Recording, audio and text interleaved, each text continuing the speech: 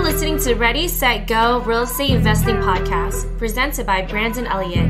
This show will be going over all aspects of real estate investing and is intended to educate, motivate, and prepare you to take action on your first or next real estate investment. For more information, please visit BrandonElliottInvestments.com. Thank you for listening and enjoy.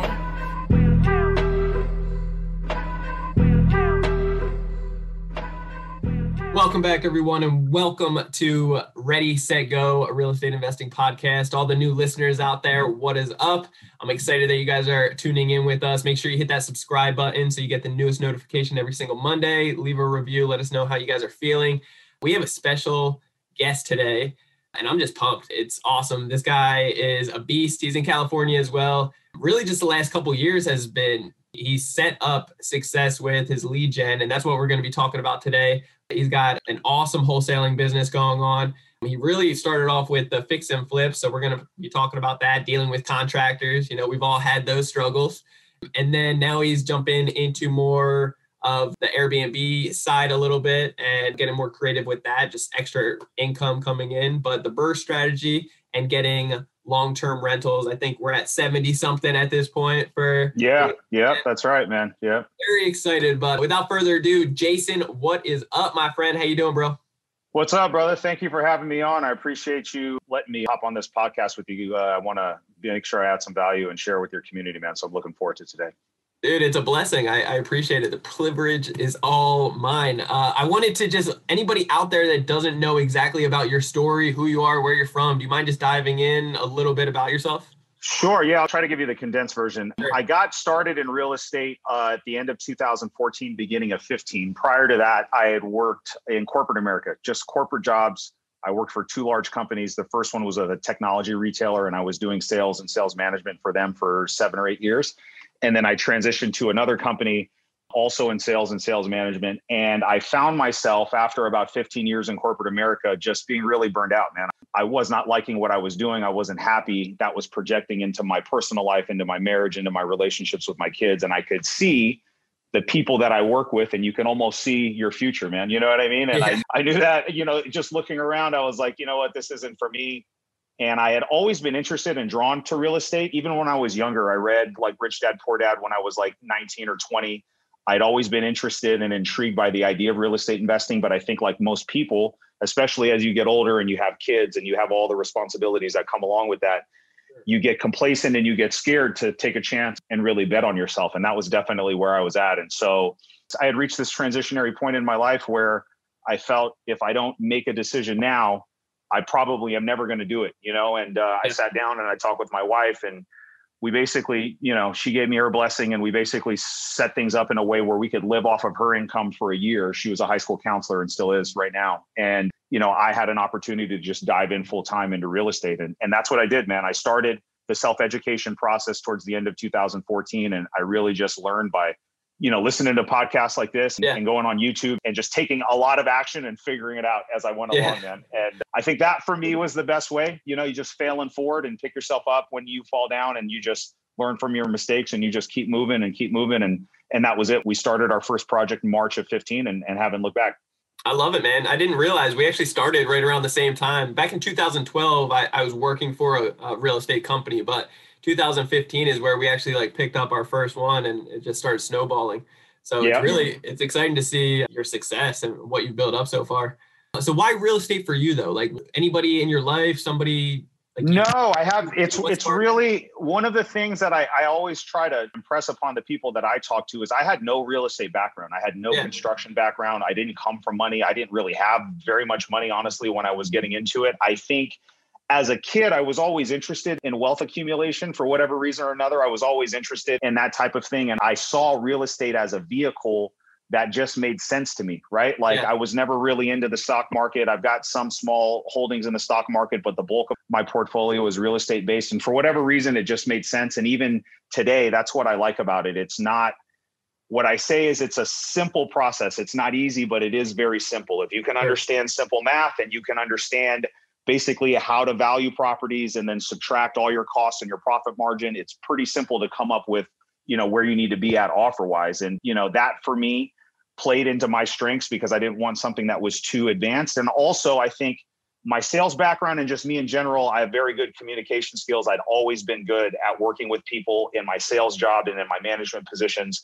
That type of stuff came easy to me. And so once I learned like how a real estate transaction worked, all of my old experience in my sales jobs kind of kicked in. And I was like, man, I've been doing this for 15 years. We're just talking about a different type of product or service, right? And so I just had to get comfortable with that. And then as soon as I did, I was off to the races. Love it. Yeah, I feel like a lot of people out there just overcomplicate it, right? And I'm sure you find that a lot. But at the end of the day, it's a very simple process. You just have to simplify it and break it down. It is, yeah. And I think it can be intimidating because you see people like us that are active, or you see the stuff on TV and you see these things and, we're talking about a lot of money, and it's a competitive industry. And, there's a lot of people with big egos here. So it's something where as a newcomer, and I went through this too, it's like, geez, man, I don't know if I'm cut out to do this, man, especially when you're struggling at the beginning, right? And so I think you've got to simplify things. You can't get shiny object syndrome in this business. You can't jump around from one strategy to another strategy. You've got to pick something, get laser focused, and then just get ready and bear down for the long haul. It doesn't have to take forever, but it's going to take a little while, especially at the beginning, to get some traction and get some momentum and get going in the right direction. I love it. I couldn't agree more. So basically how you started off, you got some education, and then you just, I do want to talk about your first deal, what that looked like. But just to give some inspiration to some people out there of what you built up in such a short time frame, what are some of the numbers like that you guys are doing now? How many deals are you guys usually seeing per month? And where is like a majority of your stuff going? I know previously it was on like the fix and flips, but now it's more on wholesaling and still holding, that's what you're passionate about. The way my operation looks now, it's me. I've got a full-time project manager. We've got a full-time in-house assistant, and then we've got a full-time virtual assistant. So I try to keep a lean operation, just 3 people. I love it. Wow. Yeah, man. And so we're doing, I would say 5 to 6 deals a month. So our target is about 60 total projects for this year. That's about what we can handle with the team and the operation that I have. I fell into a trap about a year or two ago of like wanting to really scale and go big and build out a big team and a sales team. And I just realized as I started doing that, I felt the same way that I felt when I was back in corporate America, right? There was a lot of meetings. There was a lot of one-on-one coaching. There was a lot of time that you have to invest in order to build a team like that and build an operation where you're doing 100, 150, 200 deals a year. And I just realized that wasn't for me. I really like my time freedom. I really value the time that I get to spend with my wife and my kids and my family. We love to travel and all these other things. And so I wanted to build a business that supports that type of lifestyle versus trying to build somebody else's business or what their idea of like the perfect business model is, right? And so right now, we're flip heavy right now because of what the market's doing. You know what I mean? Sure. The market is so hot. I felt like we're still actively wholesaling. You can like flip a property. You can just put it on the market, trash, and still get more than what you would have with all the time. It's never been an easier time, I feel like, to make money right now. And so I feel like it's a double-edged sword. Yeah. I've got 6 years of experience, so I'm not the most experienced guy, but I've got enough to know that it's not always going to be like this right now. Yes. But I do feel like we've got some runway left, and we have this window of opportunity where we should focus on making as much money as we can before there is some type of shift in the market. And then we're going to have to change what our exit strategy is. But right now, I'd say we're probably 70% flip. We are still actively buying, but we're being very strategic about what we're buying and holding. And then the rest that comes in is wholesaling. So we get to a point where operationally, we can handle 17, 18, 19 projects at one time, active current projects that we have on our books. And we're at about that threshold right now. So everything else that comes in above and beyond that threshold, then we look to wholesale it or do some type of joint venture partnership where we're not stressing our operation. So yeah, that's pretty much what we're doing right now, man. I love it. Is the goal in the future to slowly start trying to scale back up with hiring on more people to potentially add on more, or are you happy? I think so. I think it just kind of depends. Everybody's journey is different. And that's one thing that I've learned, I think, is you can't try to like replicate what somebody else is doing. You know what I mean? Because you never really know what's going on behind the scenes. And you've got to get very clear about what makes you happy as a business owner and just as an individual, right? And if your business doesn't serve those things, then I think you're out of alignment and you're constantly going to be in this issue of like, yes, we're doing great. We're making money. Everybody's like, oh my God, dude, you got this killer business. But deep down, it's like, you're not really happy. You know what I mean? And so I ended up having to kind of take a little bit of a step back and retool the operation to kind of get it geared more towards like what I know makes me happy. Yeah. And then once we get everything dialed and optimized, which we're pretty close, then we could potentially bring on one or two more people and maybe a virtual role where we can work from anywhere. And that's really what I want to do. I don't necessarily want to be confined to an office. I don't want to be confined to a desk. I came from that corporate background. So part of me, I think, had this limiting belief where it's like, we all got to be here. We all have to be next to each other working. And now you're desperately trying to get out of it, right? Yeah, I think there's a value in that. But COVID showed me that, like we don't necessarily need to be all in one place, right? And we can work when we want, how we want. And so, I think it's a constant refining process that we all go through as business owners to try to get our business dialed in. I love that, man. That's so good. So let's talk about your first deal for a second. Like, what did that look like? You remember it? Do you still have it? I remember it, man. Yeah, I'll tell you. So when I first got into the business, I see this out of a lot of newer investors. I fall into the trap of like reaching out to agents, going to like realtor.com and like just looking at the cheapest houses and trying to make the numbers work, right? And trying to find foreclosures. And I didn't know anything about foreclosures. And I spent a few months spinning my wheels doing that. And I was just like, man, this isn't working. And the first deal, I give credit to my wife because she was the one that really planted the seed with me. She said, hey, you know what? She goes, my brother-in-law, her brother, she's like, he's got this house. She's having issues with his tenant. I know he wants to sell the property or he's thinking about selling. Why don't we just partner with him on that house and see how that goes? And the house is kind of like a fixer-upper, but he had owned it forever. So he had a bunch of equity in it. And I just basically reached out to him and I said, hey, listen, man, like your sister and I are going to do this. I've got the money to help with the rehab cost and covering everything. You put up the house. Let's just partner on it and see what happens. And that's what we did. And that one was, I always call it with training wheels because the hard part we had already had figured out. We had already had the house, right? Yeah. And so we found a contractor that had worked with a bunch of flippers and he was helping us because we didn't know much about construction or how to manage these projects. And he was a really cool guy. He had flipped like 200 houses for another investor that I know locally who had referred him to me. And as we were getting down to the end of that project and we're getting ready to sell it, I'll never forget this. I remember standing in front of the house with them and he goes, well, what are you going to do next? And I said, I don't know, but I want to do more of this, man. And I would really like to get serious about, figuring out and doing this at scale. And he goes, well, you got to start buying these things directly from the seller. And I knew about off-market properties and I was somewhat familiar with it. But for whatever reason, that conversation was what really it clicked with me. And I got really serious about like, all right, we've got to start, either doing direct mail or bandit signs or door knocking or, whatever the things that were popular at those times. And that's when I really dove into that. And, that's basically how we started with our direct mail marketing and our direct to seller marketing, which is what we're doing now. I love it. Yeah. Before we actually jumped on this and went live, started recording, you mentioned a lot of new people come your way and they just, the biggest thing that you are trying to like portray to them and let them know, just being transparent, is you got to get serious about your lead generation, right? Yep. So that conversation right there, just clicked with you. It set that fire off. Let's talk about lead generation. What did that look like for you in the beginning? How did you actually start transitioning to get serious about it? So, I knew and I was familiar with how this, like a traditional sales process worked because I had been doing that forever, right? So I think I had somewhat of an advantage coming in from somebody that didn't have a sales background, that I knew what marketing was. I knew when leads come in, how to get them down your sales funnel and qualify them for motivation and kind of get them through until you can get to a point where you can convert them.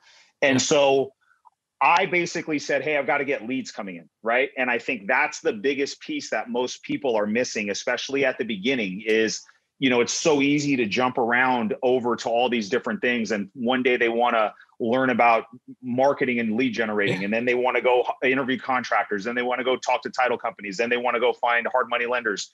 And what I tell them, and this is what I say to everybody, is real estate investing is a linear process, meaning there's steps that you have to follow and you can't jump from one step to another. You've got to do step one first before you go to step two. And step one for me in this business is marketing to and generating leads from sellers that are motivated to sell for some other reason besides money. Money can't be the big factor, right? There's got to be some other thing that's happening that's kind of pushing them or motivating them to sell the house. And those are the people that we want to be in front of. And we need to get our marketing set up and get as many of those leads coming in and into our sales funnel so we can start talking to them, qualifying, them going on appointments and then ultimately making offers and getting those offers signed and getting escrow open. That's so good. What are the most common type of motivated sellers that actually fall within that lead funnel for you guys? So we see like the same 8 to 10 circumstances over and over and over again. So if you're listening and you're just getting started and you're trying to figure out like, who do I market to, or where do these people come from, et cetera, it's these scenarios, right? So we see people write that this are, stuff down, guys. write it down. Important. Yes. So it's sellers that are inheriting unwanted property. So typically they're going through the probate process. Mom or dad or a friend or family member has passed away, and now they've got this property that they know that they're going to inherit, but a lot of times they need work, or they're a hoarder house, or it's just this complete fixer-upper and they don't really want anything to do with it. They don't have the time to hire a contractor and do all of these things, and they just want to liquidate the property, get their money, and move on with their life, right? They just want the cash. A lot of millennials just want the cash. Keep running. That's it. And then I think one of the biggest areas of opportunity that we're going to see, especially now, is landlords with problematic tenants. So either going through the eviction process or whatever, right? So landlords dealing with problem tenants, landlords that are just downsizing and getting older. And we're going to see a lot of that too with baby boomers that have owned and accumulated 20, 30, 50, 100 properties, right? And now they're getting to a point where their kids are not interested in taking over and they're just wanting to liquidate and be done with them. So those are two really good areas, I think. That's literally how I got my first dozen properties in a small area that it was just oversaturated with several big investors, had like 50 properties each. They're all in their 90s. It was one of those things. That's been one of the most consistent lists that we work, and it's going to be consistent, I think, for the long term. And it's actually, pulling an absentee owner list with high equity that have had ownership interest in the house for a long time is a relatively easy thing to do, like on PropStream or Property Radar or whatever. So that's a list that I think if you're a new investor, that's one to really target for sure. The other things that we look at are code enforcement issues. So houses that are like have physical distress, right? Like they're boarded up, or they've got long grass, or they've got trash everywhere, that type of stuff, right? Violation. People going through financial issues, right? They're behind on their mortgage, they're behind on their taxes, they have some type of legal issue, or they're going through a divorce, that type of thing. And what I tell everybody is, believe it or not, all of these scenarios are a matter of public record, right? Yeah. Like if you go down to the county courthouse, you can pull all of the eviction petitions, the unlawful detainer petitions. And if you have that information, it's got everything that you need in order to reach out to that seller. It's got the name of the owner, it's got the name of the tenant, it's got the property address, it's got all the rent information, everything that you need to do to add them to either a database or a mailing list or a cold calling or texting list. And then once you have that, then you've got to go out and engage those sellers, right? So you do the work to collect that data, then you've got to engage them somehow. And when I say engage, I mean, you either got to put a letter into their hand, right? A letter or a postcard. You're going to pick up the phone and call them, or hire a cold calling service, or you're going to pick up the phone and text message them, or you can door knock them. Really, that's really like the 4 things really that you can do right now. And you just do that over and over and over again. And you've got to realize that sales is a numbers game, and the law of averages will always play out. So if you just stick with it and you don't get too up and down, start and stop, and you just stay consistent with your marketing efforts, it's inevitable that you will eventually do a deal. I can't guarantee you the time frame, but if you just do it and you don't stop doing it, it will happen eventually. Oh yeah, 100%. It's such a numbers game, right? Like the more leads you're going through, the more offers you got to submit offers, right? So submit your offers, then you're playing the numbers game. You're getting in front of enough people, then you will get a deal. So is that where you're getting your list from? Still to this day, just the city? County? Yeah, it's a mix of everything. So like the probate, the eviction, the code enforcement stuff, all of those are available from the county. And there are some websites that aggregate all that data and put it together. My preference has always been to go to get it from the source when it's available, right? Because I feel like that's the freshest, that's the most accurate information. So when we can, we like to get it from the city or county directly. But then we also use Property Radar, PropStream, all the popular websites to do like your absentee owner list and all that stuff too. So it's a combination of both of those things. And so we get the data, then we skip trace the data. And once you have your data, then you just pick which marketing channel you want to do. And we do mail, calling, and texting. Those are the 3 big ones for us because we've already got the list. Now let's just try every avenue that we can to try to engage the seller, because some people, I would say, without like stereotyping, but I feel like the profile for a lot of the older sellers that I meet, they respond well to mail because they're still going and they're still checking their mail. That's something that's been ingrained in them from when they were little kids, and they're going to check their mail probably for the foreseeable future. You and I, like if it looks like junk mail, it goes straight in the trash, right? Yeah. I don't even look at it, but I'll respond to a text or I'll respond to a phone call, right? So you got to try to engage sellers in the fashion or the way that they're most likely to respond back to you. So that's what we're looking for. That's good. So who's managing that portion of the business of getting the leads to come in? Our virtual assistant. Our virtual assistant handles 95% of it. We've got, people out here that are driving for dollars. We've got local runners and assistant that goes and gets the stuff from the courthouse. But then once we get it, it gets sent to our VA. Our VA scrubs everything. They put it into our database. They send it to Batch, and then Batch does all the skip tracing. That's where we house all our data is in Batch leads. And then, she handles all the direct mail orders. She also handles all the outbound texting. We use a cold calling service called Call Magicians, and I just pay them a monthly fee and we send the data to them. They do all of our cold calling, and then any qualified leads get pushed back into our CRM. But it's really my VA. And I think most people don't understand, what you can get accomplished virtually. I mean, I think I pay my VA, not that much. I think it's like $4 or $5 an hour. And she does an amazing job. She works full time. And not only is she doing all of the work on the front end with the data, but she's also fielding all of the leads. She's responding to all the text messages. And I only really get involved when I need to at the very end. She's very capable and can close deals on her own, but sometimes she needs help with values, or sometimes we need to go in person. So then maybe I'll go or somebody on the team will go, you know what I mean? But we've got the system in a pretty good place. Yeah, that's very simplified. So once the lead comes in, she can close deals a lot herself, or it gets funneled to you directly and then you close?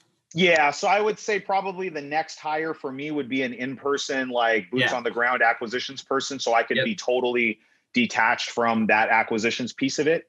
It's hard for me because like the other areas of my business that I don't like and that I don't enjoy, those are fully delegated, right? Like we can flip a house and I never have to go to that. I'm so emotionally detached from how these houses look. Like at the beginning, I used to love being at the property and love like picking out all the material. And you do a couple hundred houses and it just gets old after a while, right? So now I don't even like going to the properties. I don't like looking. The only time I really go now is more just for social media purposes, to show it on my story or to record like a before and after style video, that type of stuff. But my project manager, Morgan, she runs the whole project. I'm not involved with anything. All the finances and the bookkeeping and the accounting and how everybody gets paid and all our bills, that's all systematized and delegated. But for the sales piece, I'm actually really good at it and I enjoy it. Like I'm still somewhat of a deal junkie, like even now, and I still kind of get a little bit of a charge, like when we get contracts signed and we come out of appointments. So I still like doing that process. So even though I know I shouldn't be doing it and I shouldn't be like, it's probably not the highest and best use of my time to be going on appointments anymore. We haven't hired that position out yet. So that will probably be coming soon. And eventually I'll train somebody that can handle all of the, face-to-face in-person acquisitions that have to happen. But a lot of the stuff we do virtually nowadays, man, like the VA is totally 100% capable closing virtually. We're doing marketing for basically anywhere in a 2-hour direction. So some of these things we're just not going to drive out there. And that's one thing that COVID really showed me, was that I always felt like we've got to be face-to-face with the seller. We've got to be in person, yada, yada, yada. And you just don't. Like, you just don't take it from somebody that really believed that that was the only way to do it. And we've closed so many deals over the phone or via text where we're never meeting the seller, like never talking to them. Like, I wouldn't have believed that I could buy people's houses just by text messaging them and doing emails and DocuSigns. But, I've done it over and over and over again. So I know that it's true. And so now we just prefer to go that route if we can, unless for whatever reason we're forced to go out there in person. Yeah, I've actually had several of my friends say exactly the same thing, that they had this belief that you had to be there in person to make the deal. And COVID has really shown a lot of us that you don't anymore. And it's really crazy to watch some of your stories, that because you mentioned, you can't be emotionally attached, right? Like you're not. And thank God you're not, because I think you would have gone down the deep end with a couple of the projects you got going on. What is that one? I forget his name. Larry, my buddy Larry. Yeah, dude. Yeah. Infamous, the funny, famous man. Larry. Yeah, dude. It's those type of houses where like you can't help but get emotionally involved, because now I feel like it's a challenge. It's like Larry and his buddies versus me. And it's like, you're not going to beat me, dude. So like, just to give the people a backstory, I bought this house And it was like a cross between like the Breaking Bad and Walking Dead over there. It's like broken down cars and RVs, and these guys, I was able to get them out, but then they keep breaking back in and damaging the house. And it's kind of that whole game that you have to play when you're dealing with, houses with squatter issues, right? And so that type of stuff we still do. I like the carpet and paint fixers a little bit better, but as long as the ROI is there, we'll take on some of those ones that have some more hair on them than the normal deals. Yeah. So I know I say it with a lot more of a laughter and smile, and I'm sure there's some pain in it behind you, but at the end of the day, I know you're not emotional to it. It's one of those good challenges that you like to go after. It is, man. Yeah. It's the testimony behind buying it right, because you're going to make out on this deal as well still, right?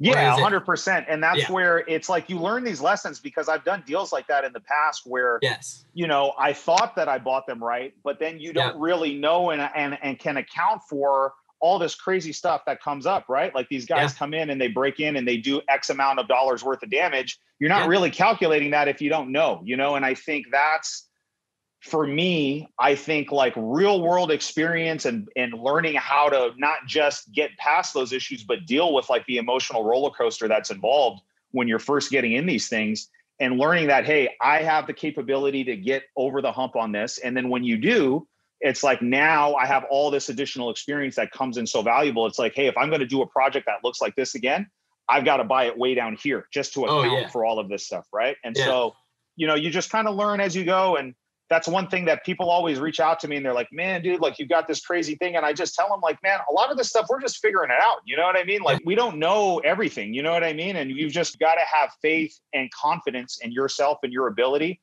to be able to push through any obstacle or barrier that comes up, because you're going to face a lot of challenges in this business, man.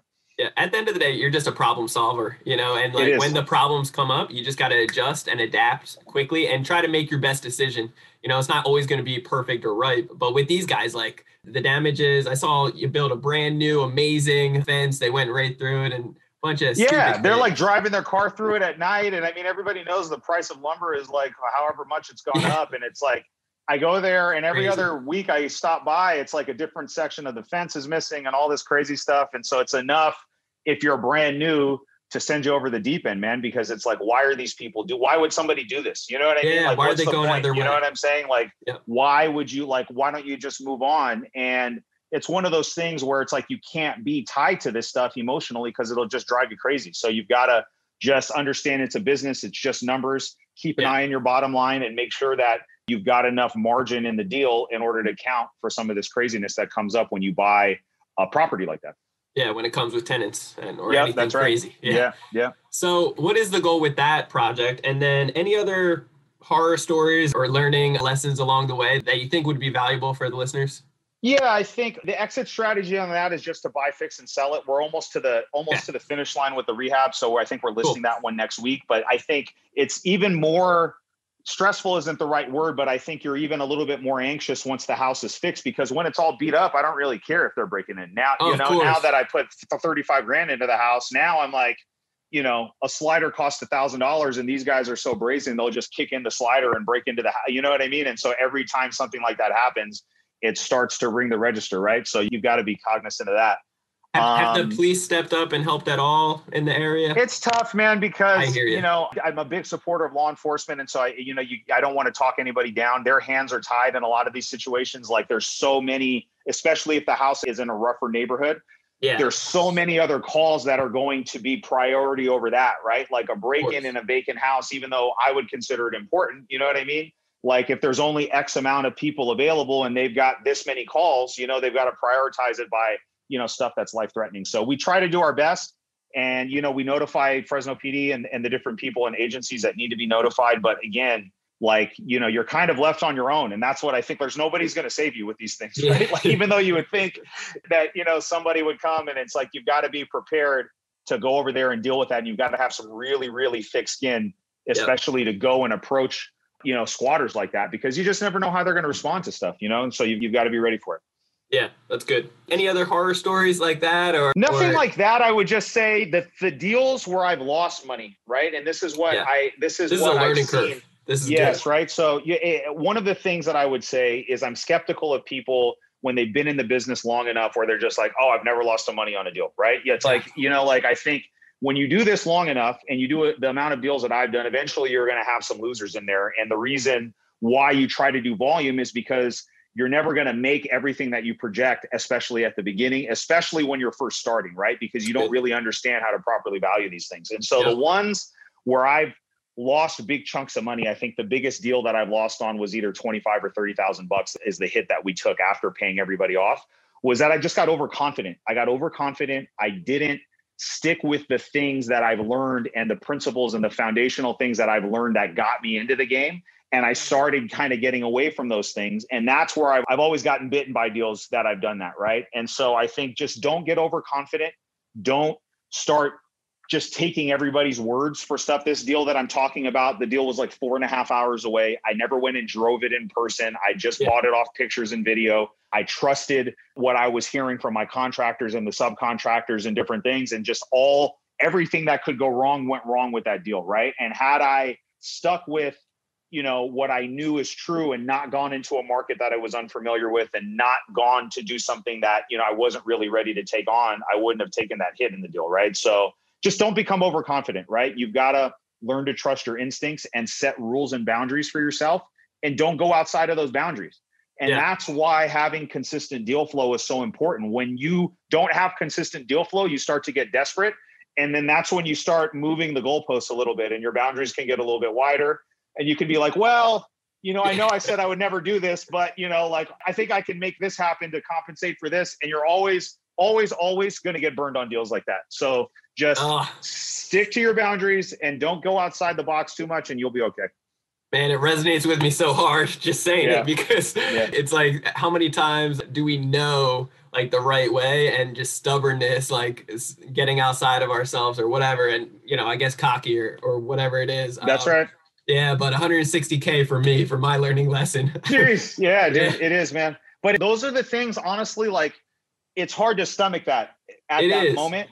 But then when you look back, you're such a more well-rounded real estate professional by being able to get over a loss like that, dust 100%. Yourself off, and then realize like, hey, like if I can overcome that, like what, you know what I mean? Like you can overcome pretty much anything that's going to, you know what I'm saying? So I feel like you learn from those type of things, and it's not always the money. Everybody focuses on the money, but what type of experience are you pulling out of every single one of these deals? Because every deal is going to teach you something new.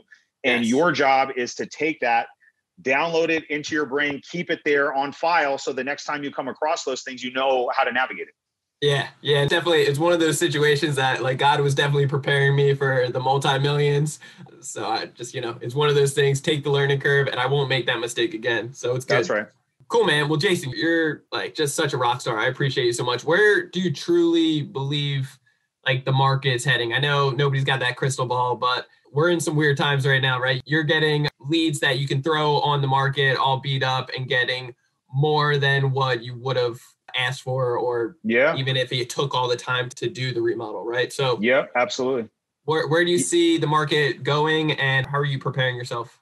It's a really good question. And I talk to a lot of people that I trust and respect to try to get their opinions on it as well. What my personal feeling on the market conditions that we're seeing right now, it's driven by interest rates and driven by lack of inventory, right? And so I think one of those two things, or both of them, have to change before we're going to see any changes in the market, right? So, we can talk about interest rate. I think there's been some grumblings that the Fed wants to increase the rate somewhere towards the end of the year. At least that's what I've heard. I think if you do see an uptick in rate, that means that buyers can't buy as much house as they could when the rate was lower, right? So I think that would probably have a cooling effect on the market. But I think ultimately, in my market, Fresno County, we're either 1 month or less than 1 month worth of inventory, which is it's unseen, unheard of, right? And so even if the rates go up, it doesn't really solve the bigger issue to me, which is inventory. And so we've got to get that inventory from somewhere. And I think people are speculating that it may come from foreclosures. I don't know that we're going to see this humongous wave of foreclosures. Yeah. I think people are going to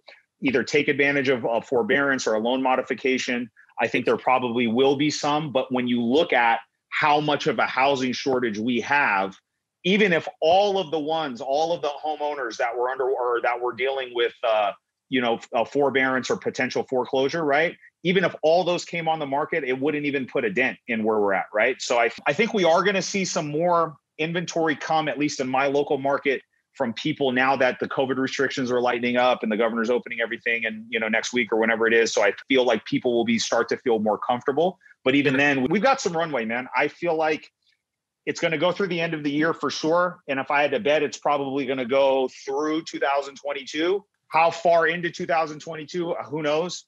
I think you have to be smart. And what we do is we're tracking all of the markets and all the way down to the county and the zip code where we're actively flipping property. Sure. And we're looking at how much inventory is there. What are the days on market?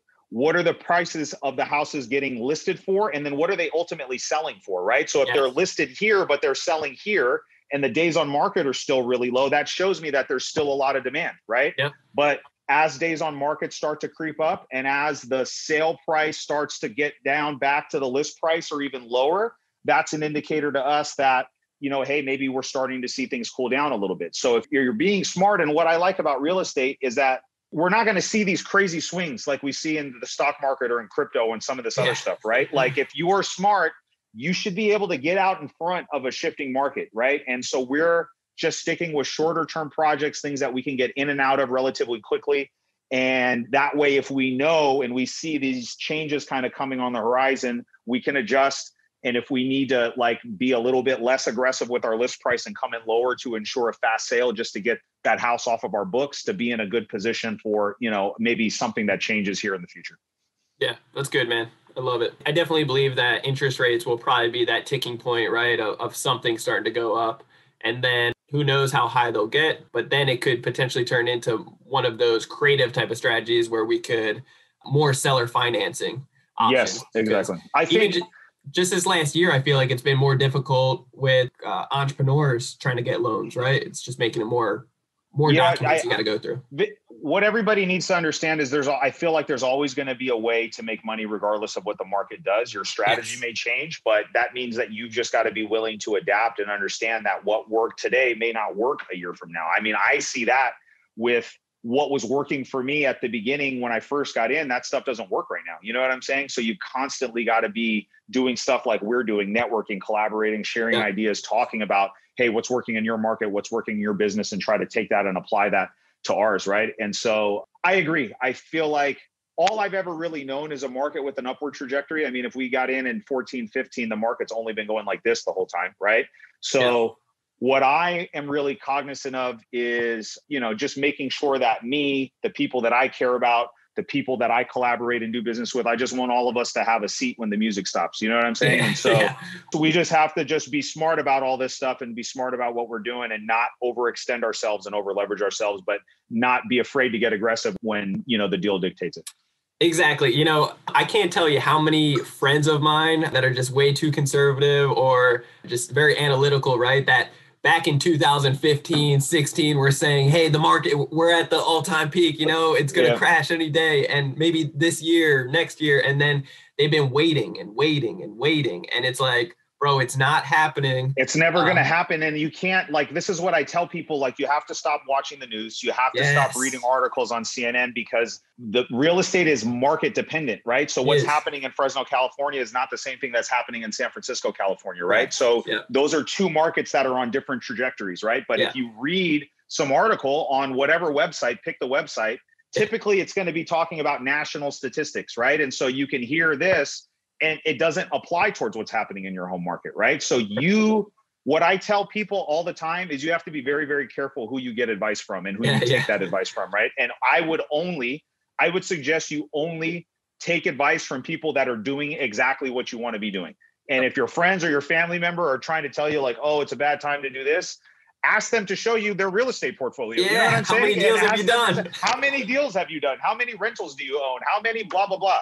And then I will be willing to listen to your advice because you're speaking from a place of certainty and you've got a track record and I will trust you. But if you've never 100%. Done anything, no offense, but it doesn't make sense for me to listen to you about this. You know what I'm saying? So why would I do that? Yeah. With all due respect, it's exactly. It's not it's all due respect, but I'm not going to get my advice from, a friend or a family member that has no real estate experience. I'm only going to talk to people that I trust their opinion and I would be willing to stake like my future on that type of thing, right? I'm not going to stake it on somebody that doesn't know what they're talking about. Yeah, that's so good, man. That's so good. Yeah. Cool. Well, how can people get a hold of you? And then I want to see, any final thoughts for the listeners if they're brand new. But first and foremost, like social media presence or however people can actually connect with you. I'm most active on Facebook and Instagram. So you could just put my name in, Jason Pritchard, on either one of the platforms and I should pop right up. Connect with me, follow me. I answer all of my messages and I try my best to catch up with everybody, even if I don't get to you, right away or even that same day. I do make a point throughout the week to go back and try to respond to everybody, man. So if you got questions about this type of stuff or whatever it is that I'm doing, I really am an open book when it comes to this. I don't believe that there's a secret. Like I was completely 100% self-taught at the beginning. There's nothing wrong with paying for coaching. There's nothing wrong with that. I do that right now in my business to shortcut the learning curve. And you've got to understand that that's what you're paying for. You're paying for like somebody else's experience and taking everything and condensing it so you don't have to do what I did at the beginning, which was watch a million YouTube videos, listen to a million podcasts and try to piece everything together. Again, I found success, but most people don't have the persistence that I have to do it, right? So you got to pick which way you're going to go about it, but you have to just know and understand that when you're starting out, the advice that I would give is that your biggest obstacle is going to be up here. And I feel like most people want to get the real estate stuff down, but they don't understand that, that voice in their head is the thing that's probably holding them back more than anything else. And if you just stick to the simple stuff, getting your marketing set up, getting on the phone, talking to people, going on appointments, getting those reps in every single day, you'll get the practice that you need to get good at real estate, right? What you need to spend your free time doing is not listening to another podcast, but it's how do I keep my head screwed on straight? So then that way, when I am feeling down or I'm getting in a fight with my spouse or something bad happens in my personal life, I don't get totally derailed, right? Yes. And get off track. And that's where I think most people struggle, right? It's easy to be charged up after you listen to this podcast. I'm excited right now just talking about this stuff. You know what I mean? So it's easy to be motivated and be like, yes, let's go. I'm ready to kill it, right? But talk to me in a week after you haven't been doing anything and you got yelled at work with your boss and you're pissed off and all you want to do is sit down and watch Netflix and just hang out or watch the game, right? Sure. Those are the moments where you've got to snap yourself out of that funk and realize hey, if I want to be successful in this business, it's going to take a lot of time and energy. And we don't get paid based off of our time in this business. We get paid for producing a result. Yep. And so until you can get good at producing that result over and over again, you're not going to make any money. And it took me almost a year of working every single day before I ever made any money in real estate. And most people are not conditioned to do that.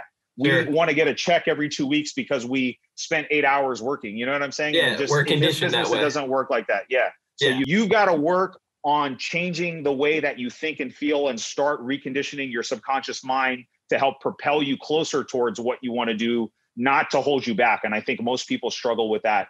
And they've got this inner voice that's full of fear and self-doubt. And they're just too afraid to get outside of their comfort zone. And nothing good is going to happen when you're just comfortable and complacent. Man, so good. So good. I'm pumped up from this. I really am. Me too, man. Jason, yeah. Man, you're such a boss. I really do appreciate your time. I know you're busy and you got a lot of things going on, but so much motivation and just education in this one. And that's what it's all about. So I appreciate you giving the time back to me and the listeners. You just gave an hour of your time. What could myself or the listeners do to give back to you? Man, you know what I found in one of the book that I have gifted the most is something called The Go-Giver. And I've found where when you learn to give with no strings attached, I feel like the universe will always pay that back full circle. It's just been proven to me over and over and over and over again. So I'm not necessarily looking for anything, right? I feel like just by doing stuff like this and collaborating and building a bond and a relationship, the synergy will eventually present itself. And then we'll see what the right opportunity is for us to do something together. You know what I'm saying? But I think the first thing you need to do is surround yourself with like-minded people that are moving in the same direction as you. And, I think eventually something will happen and a light bulb will go off where it's dude, this is a great opportunity. You're great at this. I'm great at this. Let's work together and see what happens, man. So I would just say to you and to the audience and the people that tune into this, man, just, get around other people that motivate you, that want you to succeed and be successful. and then just see what happens from there, man. Amazing things will happen when you start doing that. That type of stuff changed my life. I love it. I love it. So good. Well, you guys heard it here first on Ready, Set, Go Real Estate Investing Podcast. Make sure you reach out to Jason, show him some love on this one. And like I said, he is an open book and he'll get back to you if you guys have any questions. So if we weren't able to answer it today, reach out to him, show him some love. And as always, make sure you hit that subscribe button for Ready, Set, Go Real Estate Investing Podcast so you get the newest notification every single Monday. Leave a review. Let us know what you guys think about it, especially on this episode. It was fire. So very excited and thankful for you, brother. If you guys need any credit repair done for you services, then reach out to us on creditrepairmobile.com. Otherwise, if you're looking to get educated on credit, be able to build up credit, 6 figures, even up to 7 figures in funding on the business side or personal, and then be able to leverage it, be able to purchase properties like we have, complete all your remodels, or even do hard money lending with credit, start up Walmart automation stores with credit. That's right. I mean, the list goes on and on. Then what you want to do is check out Credit Counsel Elite, our mastermind group. If it's a good fit, then you guys are more than welcome to apply. And yeah, we will see you on the next episode next Monday. Jason, you are the man, brother. I appreciate you.